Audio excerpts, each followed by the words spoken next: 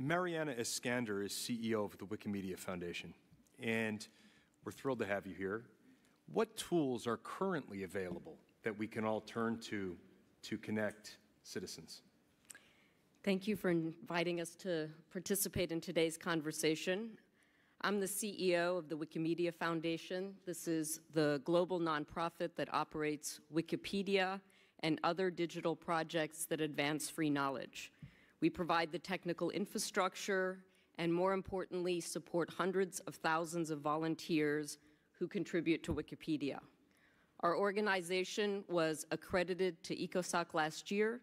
We look forward to supporting our free knowledge projects in advancing the SDGs. We are an active member of the Freedom Online Coalition's advisory network, and we co-chair the new task force on trustworthy information online. The volunteers who contribute to Wikipedia, who I have the honor of representing today, are citizens and constituents of all of the governments represented here. They are committed to working with all of you to make sure that the internet evolves in a way that allows everyone everywhere to thrive. But what we're seeing in this age of artificial intelligence is that it's getting harder to ensure that technology serves people and not the other way around. To thrive economically, socially, and culturally, and to exercise all other fundamental human rights, we know that people everywhere need well-sourced knowledge that is available in their own languages. Last month, I had the privilege to travel to Singapore for a global gathering of our volunteers.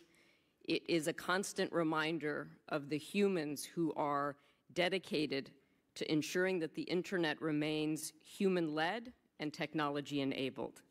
People like a doctor named Allah who dedicates all of his spare time to ensuring that accurate information about COVID-19 is available in Arabic, or Tawfiq, who started editing in the Malay language Wikipedia as a student and now as a teacher is focused on how to use Wikipedia in the classroom. The one thing I've learned from the Wikipedia volunteers is how the day-to-day process of building and improving facts works on Wikipedia. It's important to remember this is an encyclopedia. It is not a social media platform or an opinion page. Contributors to Wikipedia collaborate, debate, and discuss their edits in order to write thoughtful, informative articles. They provide citations and sources. They weigh multiple perspectives, all out in the open, so that good faith decisions can be made about content together. And they embrace the spirit of collaboration across national borders to provide the most accurate information possible for the world.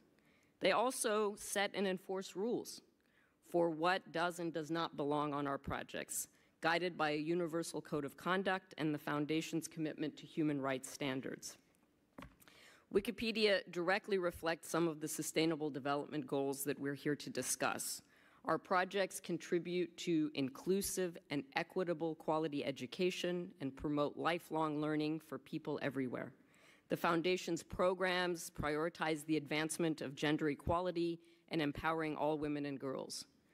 But there is no SDG that can be achieved if individuals and communities lack a wide range of well-sourced and accurate knowledge.